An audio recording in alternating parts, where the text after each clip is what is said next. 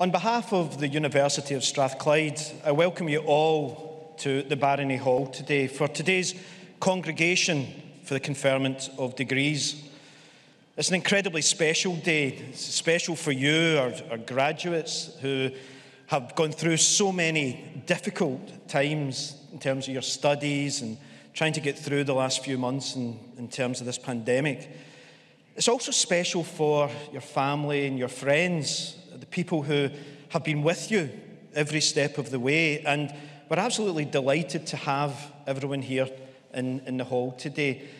This is the first time that we've been able to hold graduations at Strathclyde for 2 years. In November 2019, the last time that we had the graduations, nobody believed that what happened actually did happen. And to have you all here and to have families here to celebrate together is just an incredible feeling. And it's a special day for our staff who are here today. The work that they've had to put in to adapt all of the courses, teaching in different methods. I've worked with them over the last 20 months, and I can testify to the amount of work and challenge that they've faced as well. And so it's special for them, and it's special for us to get all together. The graduation ceremony, which we have today, is also known as a commencement ceremony. You call it that in the US and in other countries.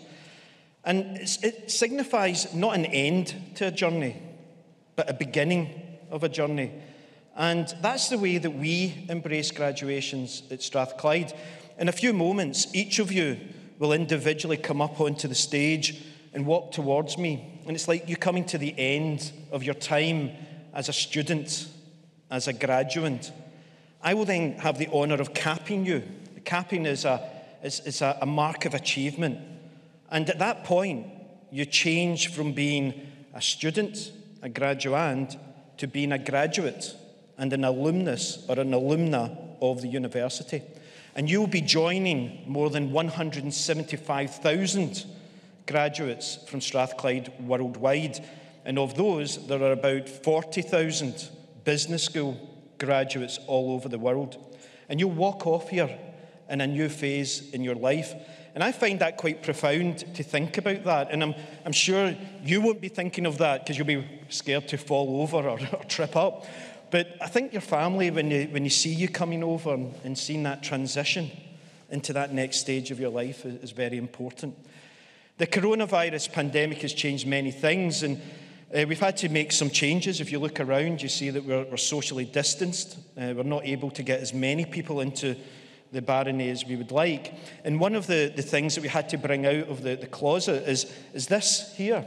In the past, graduates would come over and they would kneel and then get capped.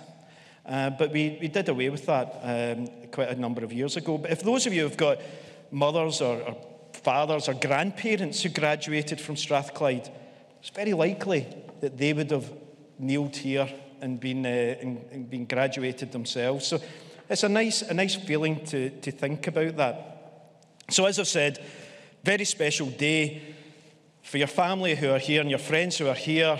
It's incredibly special. So I say to you, when your loved one comes up to get capped, please celebrate, savor that minute and, cheer, clap loudly, and make this day as special as possible. So without further ado, I now declare this congregation open, and I invite Professor John Quigley, the Vice Dean of Strathclyde Business School, to present our graduates.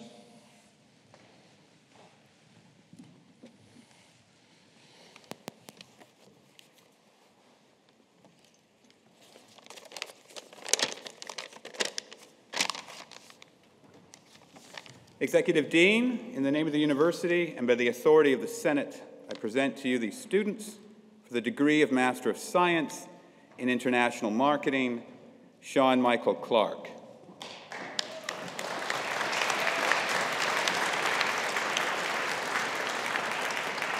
Abigail Lauren Diaz.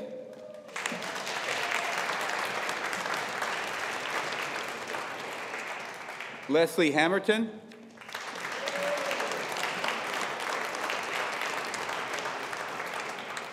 Sophie Margaret Innes.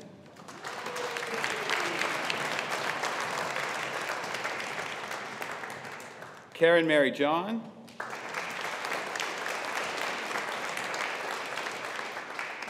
Shawnee McPherson.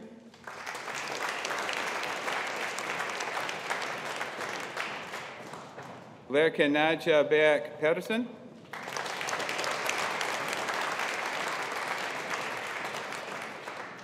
Ewan Scott.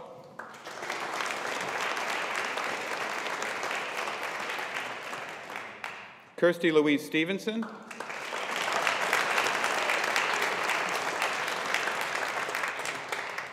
Graham Watson.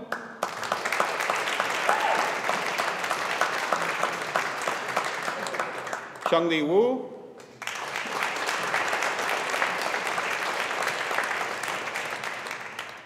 Iona Zafiri.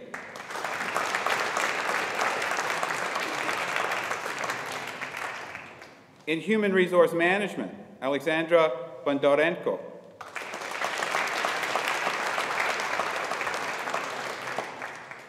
Abigail Annalie Bull.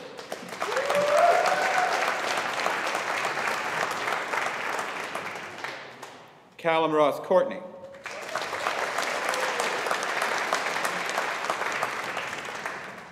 Alan Stewart Davies.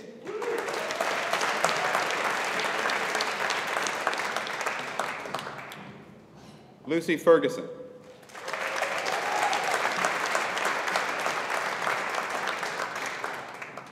Kirsty Ann Harper.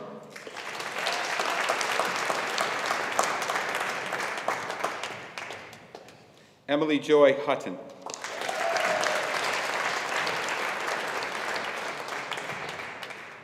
Rosanna Margaret Jenkins.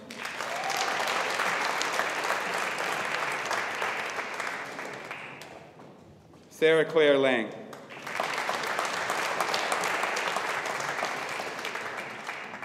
Harriet Jane Lake.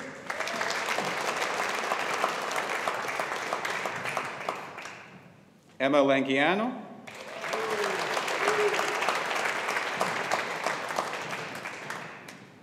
Sarah Elizabeth Lawson.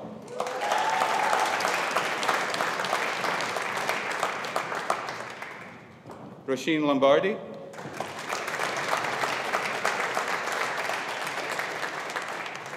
Rona Dorotha McKenzie.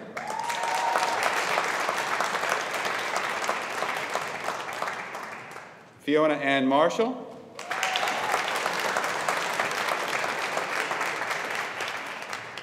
Charlambia Molesky.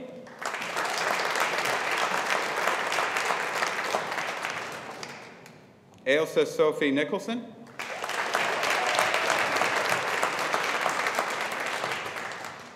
Ruth Margaret Pearson.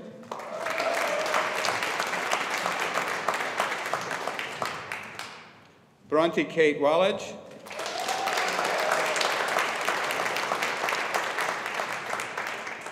Abby Wilson.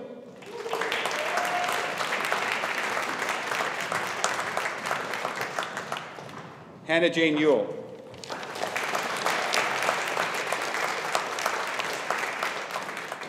In International Human Resource Management, Jenny Cameron.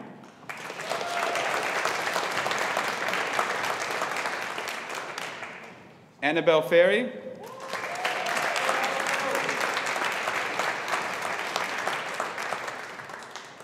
Shitegu Uduka Ibekwe.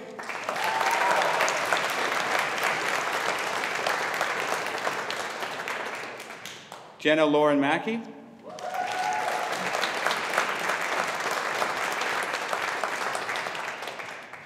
Adabolagi Kujerati Nimiel.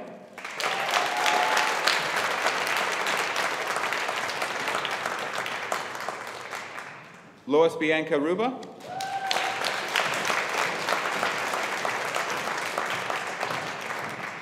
For the degree of Bachelor of Business Administration, Matthew John Rodriguez.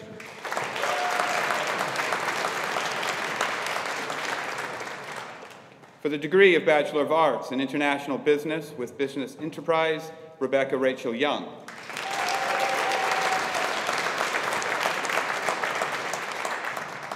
In International Business with Marketing, Kate Fotheringham.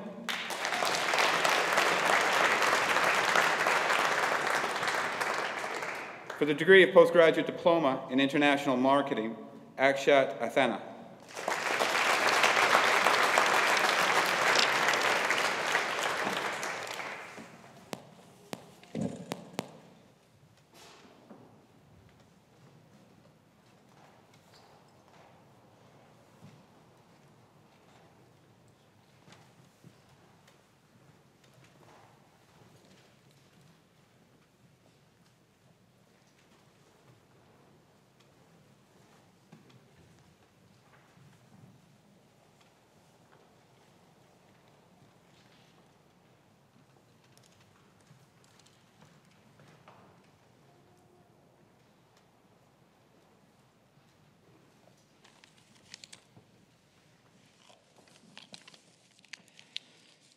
Ladies and gentlemen, colleagues, but most of all, our graduates, I warmly welcome you once again to this special ceremony and memorable day, a day that marks the culmination of a sustained period of demanding work and dedication for all of you.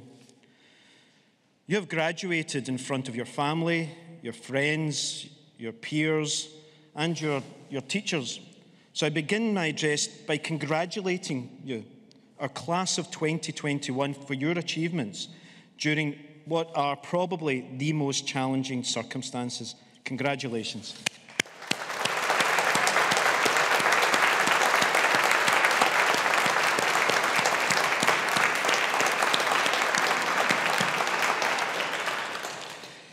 In a short while, you will be invited to join the academic procession when we leave the hall. This is a symbol that you're no longer students. You're now full members of the academic community at the University of Strathclyde, and one that I mentioned earlier is over 175,000 people worldwide. This November, we are celebrating our first in-person graduation ceremonies since the beginning of the coronavirus pandemic. The pandemic has challenged our health systems, impacted our economies, and changed the way we work. But it has also demonstrated what society can achieve when we work together. And it has placed science, business, marketing, human resource management at the very forefront of the solutions to the challenges that we face. For it was science, business and universities that delivered vaccines for the COVID-19 virus in record time. And it is science and education that will help us address the most pressing issue of our day, and that's climate change. As everyone knows, earlier this month, Glasgow hosted COP26, the summit of world leaders and nations which came together to try and agree measures to prevent catastrophic warming of our planet. But we must also recognise that the challenges of coronavirus and climate change have exposed divisions in our societies, weaknesses in our systems, and even seen the denial of science and expert knowledge.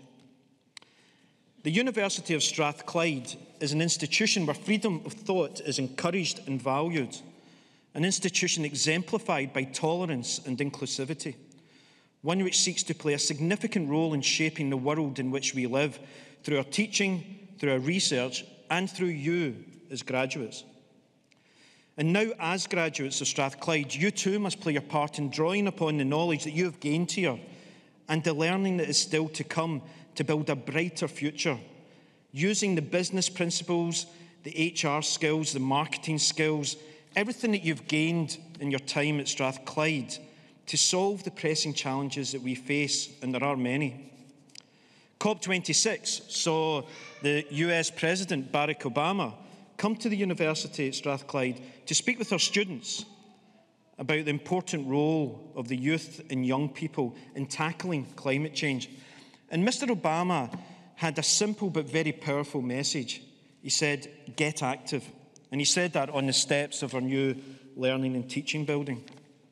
And this is an appeal that I ask you, our graduates, to act upon.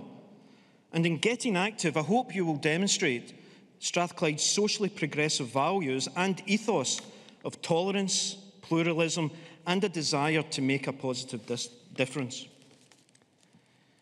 In reaching this moment, you will all have had the support and encouragement of your family, of your friends, of your mentors, of your teachers. I know that some of them are here today, but because of social distancing, we can't fit everyone in. And so there will be people thinking of you just now. And I'm sure that you will not have been able to have got through this without them. And, I want now, if we can just spend just a couple of minutes, if we can just take our opportunity to show your appreciation for your family and your friends and your mentors with a sincerely felt round of applause for those who are here and those who can't be here. Thank you very much.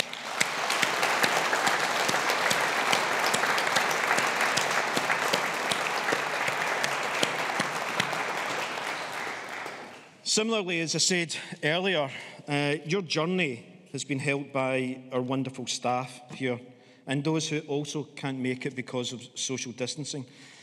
They have worked so hard under very trying circumstances to try and provide you with a first-class education and an outstanding student experience. Your success is their reward. And so, graduates, can I now ask you to join me in thanking your teachers and your staff for all their support over your time here. Thank you very much.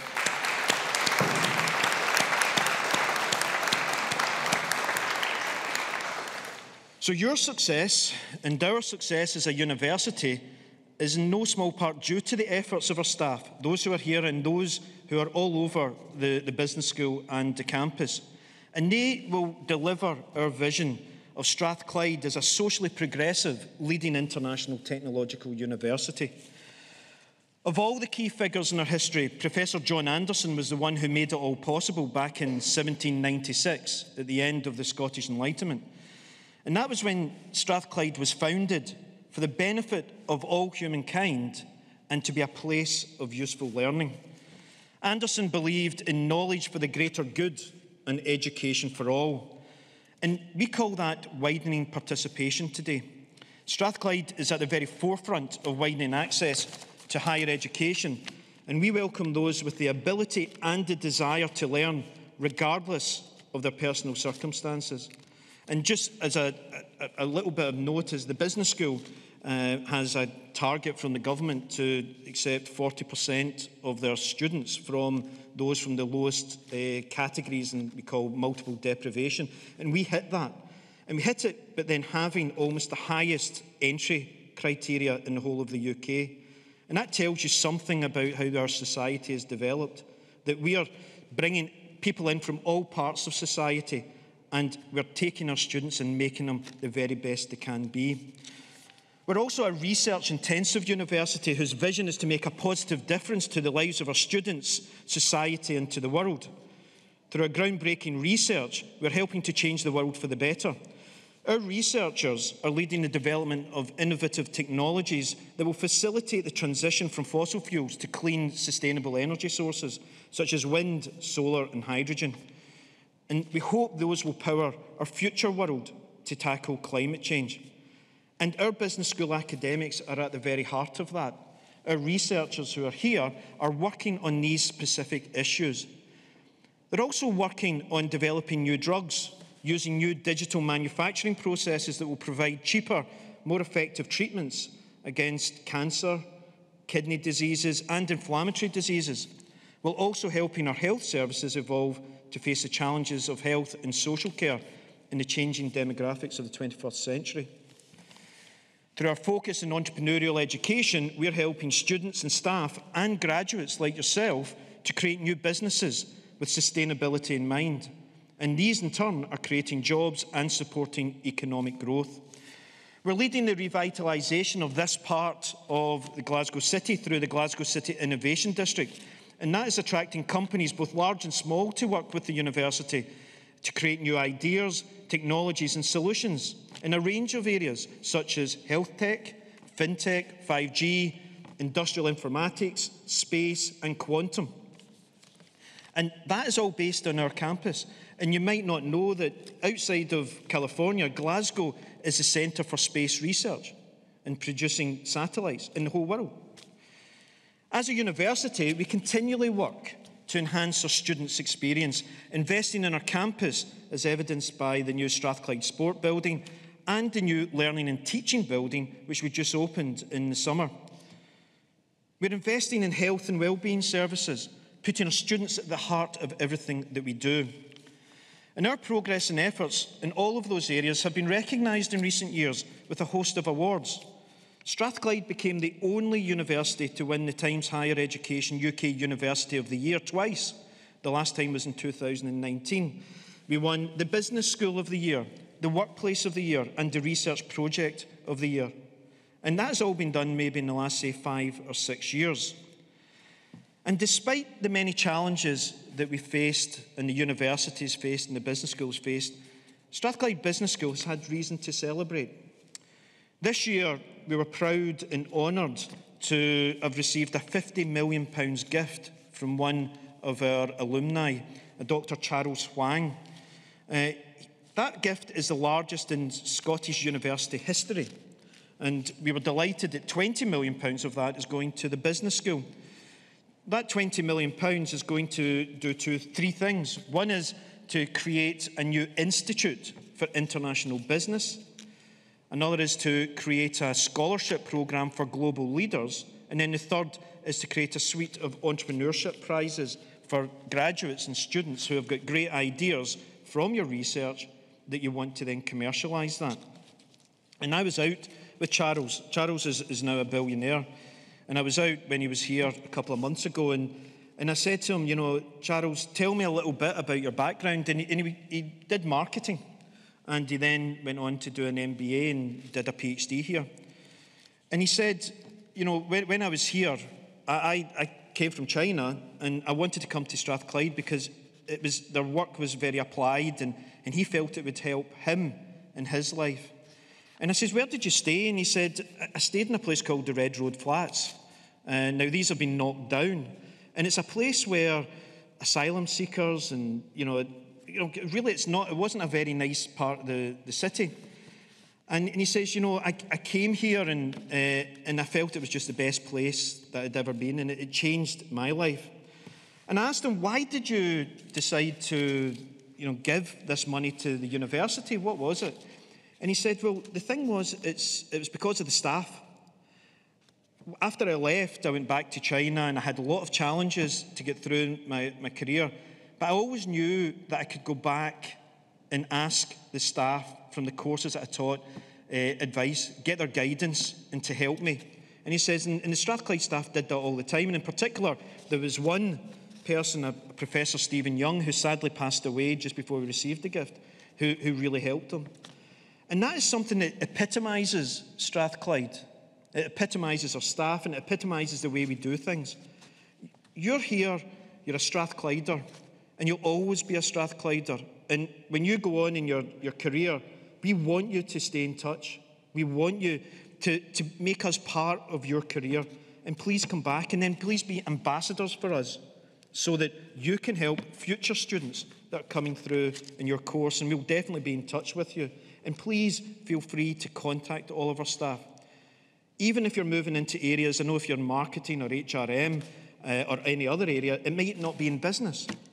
But we will then put you in contact with experts elsewhere in the university or part of our wider university network. So it's very important that you do keep in touch with us. Now, the other £30 million is being donated, and it's going to go towards a new technology building that's going to be made with sustainability at heart, similar to the Technology and Innovation Centre that you'll see at the bottom of the hill. Now, other news. I know some of you are from marketing here. Our Department of Marketing celebrates its 50th anniversary this year. It's one of the oldest and most established departments of marketing in the whole of Europe. And our HRM department is one of the departments, and you'll be able to find this out even tonight. It's the department that produces some of the top HRM graduates in the whole of the UK. Tonight, there are a number of awards. It's the HR Network Awards. And for the top prize, every single nominee is a Strathclyde graduate coming from the HRM programme. So we know we'll definitely win. We just don't know who will win. So I can tell you Strathclyde's going to win tonight. But that tells you the quality of your business school. It tells you the quality of your programme. It tells you the quality of the university. And it's with immense pride that we see you graduate today. And though you may be leaving us, remember you're a Strathclyder and you'll always be a Strathclyder. We'll hope you will continue to stay in touch, to let us know how you get on and continue to contribute to Strathclyde's activities and success in the future. So, this is us. Now it's time for you to celebrate with your loved ones, to move on from here. And on behalf of the university, congratulations again to each and every one of you for your success and your journey here at Strathclyde. I wish you all a fantastic day. Thank you very much.